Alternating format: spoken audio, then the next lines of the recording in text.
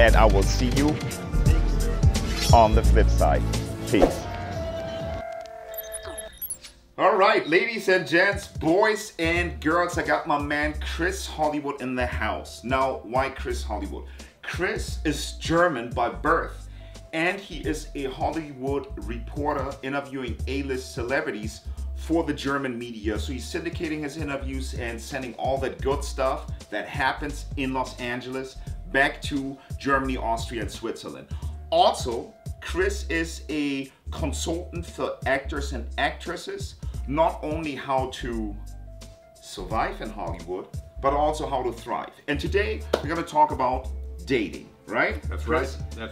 That we should. Dating. And why dating in Hollywood is relevant, and then how you can take some of the lessons learned in dating in Hollywood and maybe apply them to your own life.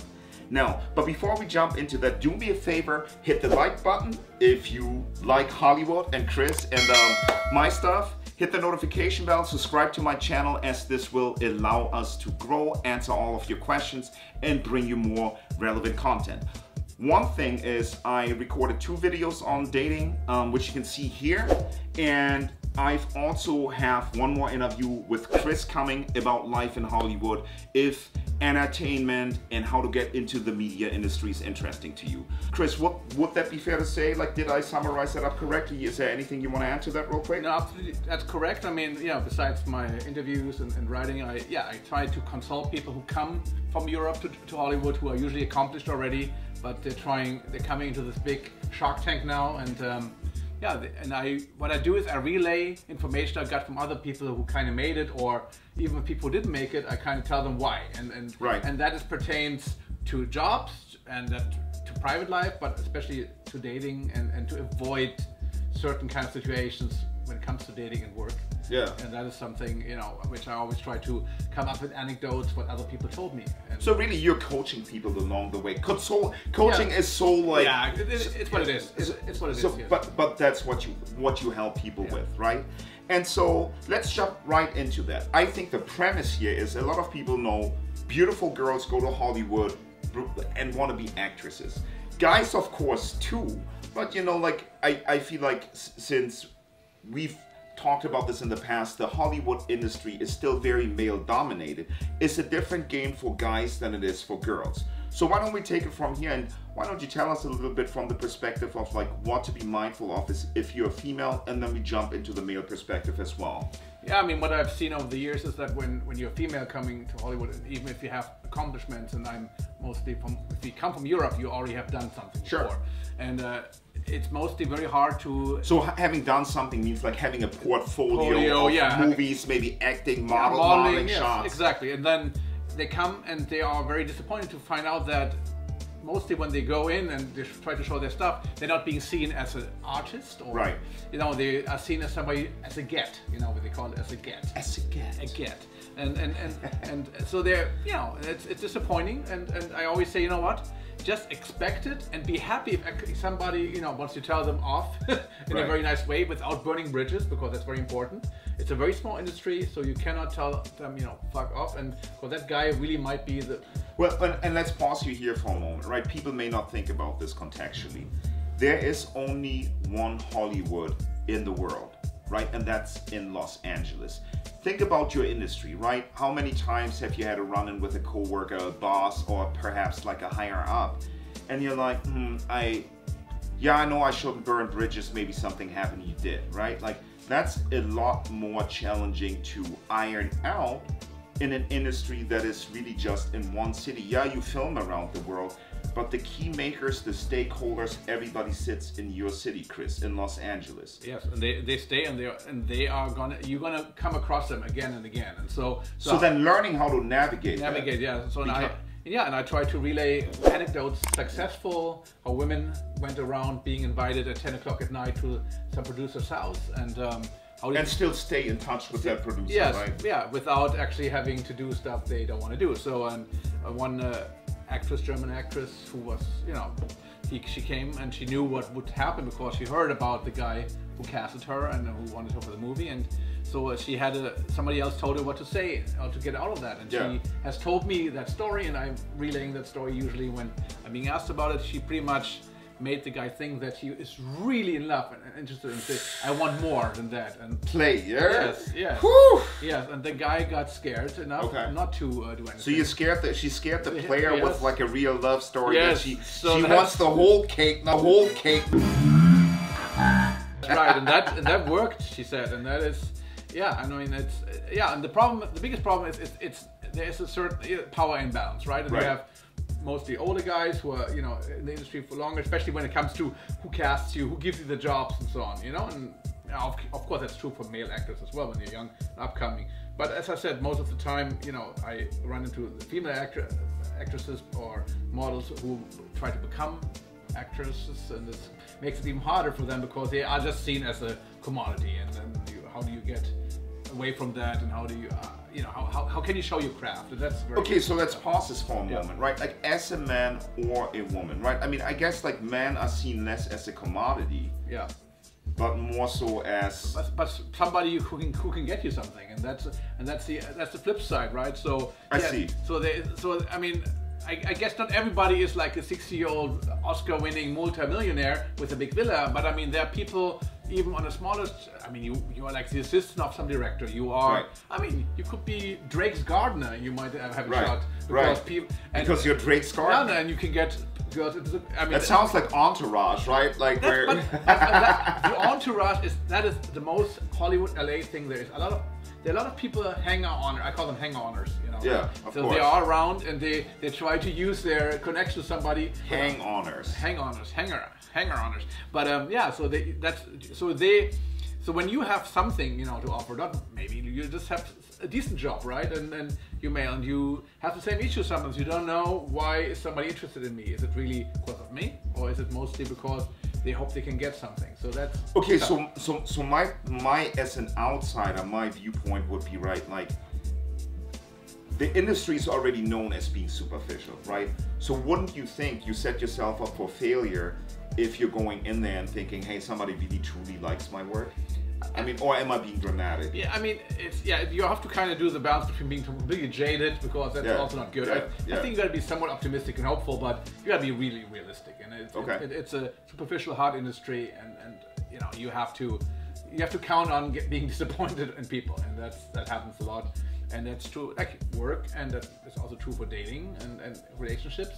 And I think the people who have, I have to say, it's sad, but I mean, the most successful relationships I've seen, which lasted longer than a couple of years, is the ones who they like each other, they are actually into each other, but they also have something to offer. Both sides have something to offer, and So maybe pause for a moment and explain that. So both sides have something to offer. Like expand on that just for a second. Well, I mean, whoever has like a job or has a good position or maybe stability is something the other person needs or wants, and as long as they make it clear, so you don't have to guess. I mean, why are you in this relationship? Because okay, I like a 25-year-old girlfriend, and I like to actually have a stability, or I like that you work for Disney and you can actually get me this and that. I mean, there is this kind of, I wouldn't even call it arrangement, but I would call it. So it sounds like a cost benefit. Mutual beneficial relationships. One of the ones I have to say which has gone. There's some 10, 12 years. I know people been together that long, and that is not. That's long for Hollywood. That is very long for Hollywood. Well, let's pause this for a moment, right? This sounds maybe to the westernized heart, it may sound contrived, right? Yeah, because we think sometimes in these Disney fairy tale storytelling ideas that everything should be loved. Right, but if we're looking at countries like India, where arranged marriages actually function because you have 4 interested adults in like marrying kids for success, and it actually works. So then why would we browbeat or look down upon a couple that decides, well, maybe I do want the stability that this guy can bring, but I also bring him fun, like it's this. So I don't think there's anything wrong with it per se.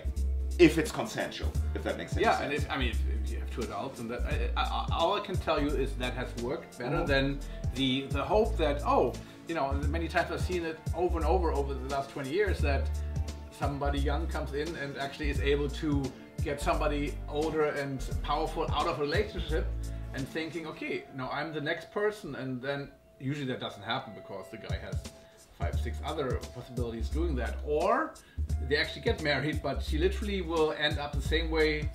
What she did to the other, to the first wife, will happen to her. I mean, that is literally like almost, you can bet on that. Well, and that's a fallacy people do, right? Like, oh, he's gonna give his wife up for me, and this will never happen to me. Yeah, it's with me everything will be different. But I mean, that happens everywhere. I mean, everybody thinks, okay, when I'm coming in, it's going to be like an Etch-a-Sketch. This is like the guy will completely change, or the woman will completely change, and that's not going to happen. I mean, okay, so then I mean, like I feel that, but on a more practical side, right? Like knowing that maybe it's a mutually beneficial relationship, it sounds a lot like setting expectations and learning how to set them is what we should talk about next, right? Right. Yeah, what your expectations for what you want, what you really need in life. I mean, what you as an individual, man or female, need in life. Yes. And that transcends from being a normal, mortal human being into Hollywood, right? Yeah, everybody is human. I mean, everybody has some needs, and needs are different than wants. What you need is something which literally you cannot live without for too long. And we're talking about whether you are like a family person, whether you need empathy, whether you need to be free to travel with your friends. I mean, those things actually matter to a lot of people. Yes. So let's pause this a moment. Like, so you just said needs and wants. Needs are things like empathy, closeness. If you want a family, that's a need. If your partner doesn't want a family and you want kids, you're doomed, right? I mean, let's be honest about it. So those are needs. But what are wants to you, Chris? Well, wants are most of the stuff which are like, you know, something which makes you feel good. Like, you know, oh, I like to go out to dinner there, or I like to go on vacation there, or I need to drive this car, or I need to have my partner do this sport with me, you know? Yeah. That people should be flexible. That's a compromise. Of course, you should actually kind of give up stuff for the other person once in a while, but I mean, that's... Well, every relation is a compromise at the end of the day, right? And you're giving something up for yourself in return in hopes to make the union better than... Right. And that's true, and that's true on this basis, or it's true in any other, you know, kind of relationship. And so the problem is, how do you actually, first of all, are honest enough with yourself, and then honest with the other person, and how do you get to really know the other person for real? Because it's not only Hollywood, right? I mean, when you're making it's a bubble, right? But we all live in a bubble. We live in a social media bubble. Everybody is portraying themselves as, well, not maybe as somebody who they're not, but let's say they just leave out all the crap part of their lives. And just... Well, and that's a fallacy of social media, right? And everybody knows it too. I mean, most people don't post the stuff, the setbacks, the losses, the hardships on social media, right? Even though I think they should. Because I think that tells more of an honest picture, right? And so I feel like what you were just saying, that maybe in Hollywood, but I think it's everywhere. That people portray only a sliver of the reality of their lives. So then how do you circumvent around it? Or what have you seen people use as tools? Or why is this done, first of all? It's something we should maybe establish first.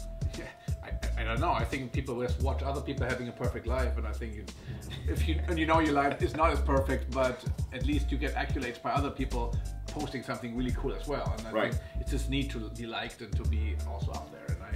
And I think we talked about that before. How do you cut through the BS? You know, you actually spend time with that person for real. You know, and longer than like a weekend or just really like a fun boat trip, or just go 6-7 days on a vacation maybe, or you know, don't move in right away, but I just in a certain way, you know, figure out what the other does when he is not really on his best behavior. And I think that's such an important point, Chris. I feel like from what I'm hearing, from the questions that I've received and from my friends and acquaintances, there's more and more connection. So you connect with 100 people, but you only end up meeting 3 of them, right? And that in itself seems like a challenge to me, right? But then the only in my opinion, and I think you just said that, the only way to really get to know somebody is spend time with that person, right? And spending time with that person is not like doing highlight reels like at the zoo or Disneyland for a couple of hours at the time. It is like going maybe on a short trip, right? Like maybe like a 5-6 day trip, or figuring out what that person is like when they're not on their best behavior. So, yes. But you still, most people are. How do you get somebody to commit, even like to go on vacation with you for? How do you get somebody to commit to meet you for coffee? Yes, you know, it's like the tendency is like people don't even want to meet people because then they have to actually admit that what they are posting is most of the stuff is BS, or at least that's not them who they are. So would you then say somebody who wants to network and meet the male or female gender in Hollywood and outside of that bubble would be better served to use avenues where you can connect one-on-one with people outside of swiping, liking, commenting? So give us an example maybe where people connect in Hollywood and where you've seen that transcend into real life. I think we talked about prior to this about, you know, how as a normal guy who, you know, like a normal guy who, like how do I get you know, this person who is usually would only date like, you know, some rich guy directors or something, and I think you figure out how do you meet people in real life, and most of the people I know who are couples, you know, who are on the same, I call them on the same level, they meet doing something they're also interested in, like acting class, for instance. That's something that happens. Acting class, yoga class, fitness studio, or maybe I don't know, maybe they go running, hiking, running. So I think the best thing is like you find a common denominator. Yeah, exactly. Then the other person really sees who you are at some point because you actually spending time with them, around them. So it's different than being texting the entire time. So 100%. And I think that's so true, because it's preposterous to think that you can date somebody as like a normal guy or woman who is, you know, like you date a guy who is a successful Oscar nominated director, right? Or writer that doesn't know you, right? I mean, like, you can't start dating that person through social media, and vice versa, you know, like, I mean, like, I will not be dating Naomi Campbell here anytime soon. I think in order to get somebody who is not easy to get, or somebody who is outside of the regular channels you're in, you actually... And regular channels meaning like your social media stuff, maybe your dating apps, right? Exactly. Like, yeah, I think you have to find a new strategy. You have to go old school. I think you have to figure out a way how to meet people. How to meet people in person is what you mean? In person. You do not write the same, you know, stupid messages. And because they're getting those 150 times a day. And that's what I hear from some of my attractive... Successful, let's say that again. Successful people who, especially in your industry, are very visible. Yes, they get, whether they're really, you know, amazingly good-looking women, or amazing-looking men, or very successful women, very successful older men. They get a lot of messages, and people are trying to get stuff from them. I think the way they get kind of interested in you, if you are not the same person like what everybody else is, but I think you figure out how can I actually meet up with this person somewhere, and just don't chase, you know, just portray yourself. I mean, get them be interested in you by being yourself, by not being one of what everybody is, you know, this social media version of themselves or whatever. So, and I would like to highlight that what you just said. I think chasing a person in general seems to be not the best way to build a relationship, right? Because I do feel like it's a two-way street, and you will find out if that person eventually responds. But if you're chasing, sending a million messages and you're being ghosted, I think you're wasting your time. So then working on, if I hear you right, you know, finding out like how you can get into that acting class, or how you can get into that yoga class to meet, you know, the people that you want to meet. Like if yoga is your passion, you know, if it's remote control cars, it's maybe more challenging. And I'm not advocating stalking here. I want to put that on. I'm just saying, you know, if you have a chance to meet somebody, or even just to leave some impression, don't be what everybody else is, and that's usually the only chance you have, I would say, you know. Yeah, that's fair. And then Yeah, and another problem is if you are like what everybody else is, you kind of have to also keep that up, you know, so you're not being who you really are when you actually finally meet somebody. And that's true for women, men, in relationships. So that's why in the beginning you have to kind of, you know, keep up this mask of what you're having. And so then are you proposing people should really try to be on working more authentic? I mean, of course. And you got to actually, I mean, if you know, I think it starts to stand out. It's like people having no tattoos nowadays, you know. It's people actually, oh, you don't have a tattoo. It's just like that's so interesting, really. That becomes interesting for people nowadays. Okay, wow. And I think, you know, I mean, yeah, and I mean, but it's, and I thought I always was like tough, the most. But you're also having, you know, you're also your rivals are everybody who is on Insta, who has this great Instagram, who has this portraying themselves as really that successful person. And so how do you find this niche? How do you have people discover you? How do you actually figure out, how do I meet a person I really desire, and what do I want to do? So it's hard. I mean, we live in so then give us like 1 or 2 pointers here. Well, as I said, I think the pointers is like, I think when you have a chance to meet somebody, when you're there, when you see somebody, and I think you have to get out. You have to get out of your house, you have to get out of your social media, cyberspace, and maybe go to events. I mean, I think, you know, go to the Comic-Con, go to see if you can get into anybody. Maybe somebody can take you to an after party or to some kind of events, or become a member of Soho House. I don't know. Just do something where you actually have a chance to meet people outside your bubble. Right. And you know what's funny? So, yeah. It's funny what you say, right? Because somebody I think who's extroverted has an easier time doing that. I mean, we can't dive too deep into this introversion extroversion thing now, but I mean, obviously, like, I don't know if humanity is split evenly between introverts and extroverts, but of course I would think that an introvert has an easier time swiping left and right than going to an event. Right. So especially if you're introverted, you need to take that extra energy and figure out, 1, what is it that I like, and 2, then going out there and doing it, right? I, for example, volunteered at the Black Chamber of Commerce here in San Diego for their biggest annual event. Because I've always wanted to network with them, and a friend of mine just kind of pushed me a little bit. So I showed up, and the people I met are definitely going to be some of the people you're going to be seeing in future interviews, because it was an easy way for me to connect, and I typically bring the energy that I like to, you know, that I like to receive. So it's just something to be mindful of. If you want to not be one of 100,000 liking some person's story or swiping left and right on these dating apps, then figure out a way how to meet more interesting people that are like-minded through events or through sport activities or whatever that may be, or hobbies, whatever that may be for you. Yeah, I think that is the key.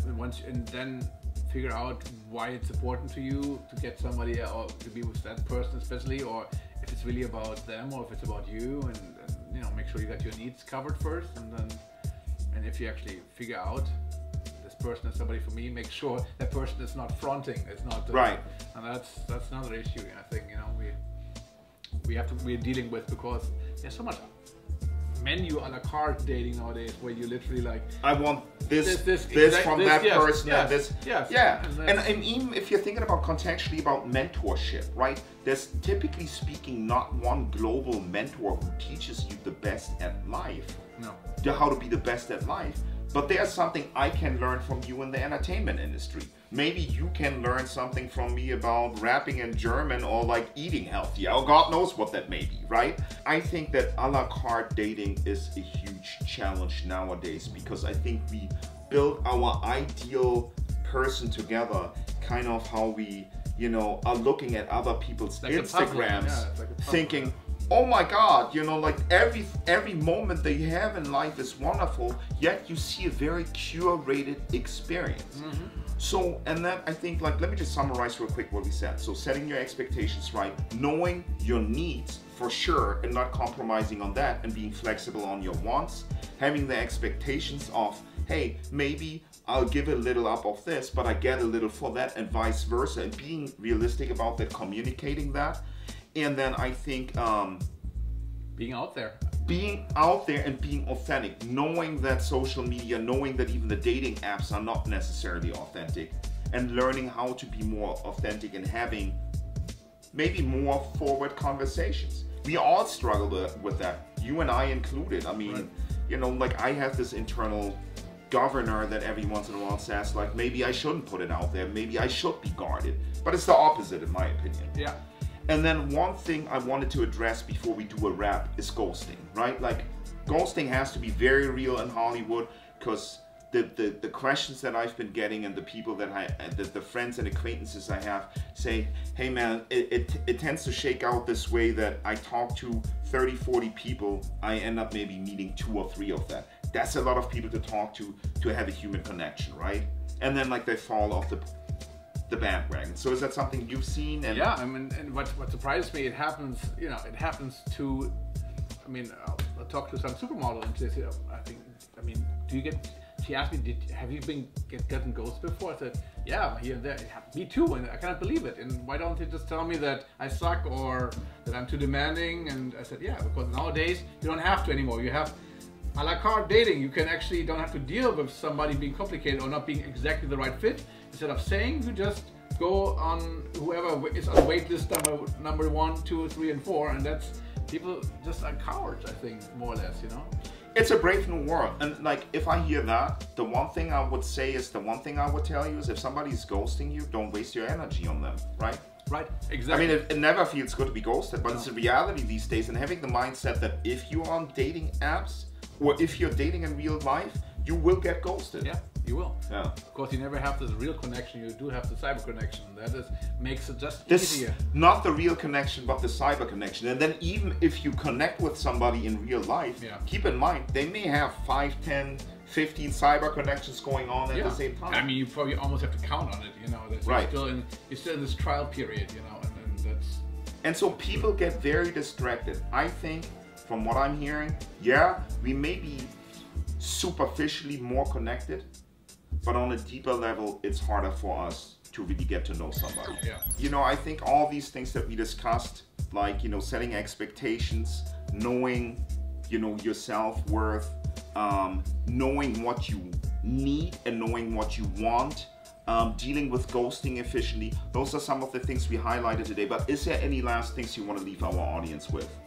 Well, I think you have to kind of measure your expectation to the times we live in, and don't get really down on, you know, when you are living in a cyber world, that those things will happen, you know, and make sure you are happy with what you do. Mm-hmm. You know, follow your goal. I mean, it seems like such a cliche, but follow your goals, because that's the only way how you can get happy. And then if you're like a happy person and you're a stable person, that will attract people you would never think would be attracted to you, because they feel, oh, that person knows what he wants. They're stable. They're kind of, you know, going their path, and that's true for women, for men. Because I mean, also men are attracted to women who kind of know what they want and doing their stuff, and I think vice versa. And then I think that gives you even a bigger chance to find somebody actually who is on your wavelength, who likes you for what you're doing, what you are, and you like yourself because you're actually doing what you want. Whether it's getting out of whatever you're in and becoming more creative, or just follow through with what you were actually wanting to do in life. That's attractive. That's a very profound point, right? I'll say this. There's a great book by Dr. Viktor Frankl, who was a concentration camp survivor in Nazi Germany. The book is called Man's Search for Meaning. The people, in lieu of being killed by blunt force or simple starvation or something like that, the people who survived the concentration camps had a North Star of what they wanted to see and experience after they got out of the concentration camp. It's a dire thing to wrap your mind around, but the book is called Man's Search for Meaning. So knowing what you want, right? And you may be saying, Chris and Ace, well, that's easy. I want like the most beautiful person in the world. But no, knowing what you want out of life and what you want to contribute to life and to society and to humanity. And when you're out there doing that, I think no matter if you're in Hollywood or no matter if you're just a normal mortal that goes to a 9-to-5 job that, you know, cultivates a hobby outside of work or family or whatever that may be, right? Like, or your obligations. That's the space where you can start attracting more authentic connections into your life. If you know what you want and, you know, you follow that kind of goal, as Chris said, that, you know, can be your North Star or your dream even, it doesn't really matter. But I think that's super important. There was one more thing I wanted to add to that before we call it a wrap. I've been very fortunate. Chris is one of my very close friends, and I have a couple, right? And I have been married before, and coming out of a long-term relationship and redefining like what's important, this is a journey. I think being single oftentimes is challenging for people because at the end of the day, we long for human connections, but having human connections in this day and age becomes more and more tricky and convoluted. Part of the reason is social media, part of the reason is maybe we all live longer, we have more interest. There's just more of everything that we have access to. And so navigating this becomes a lot easier if you got people, in my case it's friends because I've lost both of my parents already, that you can like commiserate with, and I don't like that word, but that you can brainstorm with and really figure out like, am I doing the right things, or am I maybe stuck in this swipe left, swipe right, I'm liking people in the digital space trap, right? But I think that having a sounding board and also support that you're maybe not needy and you can focus on what you need to focus on is key, is what I would say. Chris, it's been a real pleasure as always. The one thing I will say is let our audience briefly know where they can find you, and we'll also drop it in the show notes. Well, I mean, I think my only official thing where people can find me is, of course, Instagram. The gram. The gram. And your website, right? No website. No website, okay. No, I try to keep all of that. No, my Instagram is Chris in Hollywood. I had Instagram very early, so I got the Chris in Hollywood website, which... The Chris in Hollywood profile. Yeah.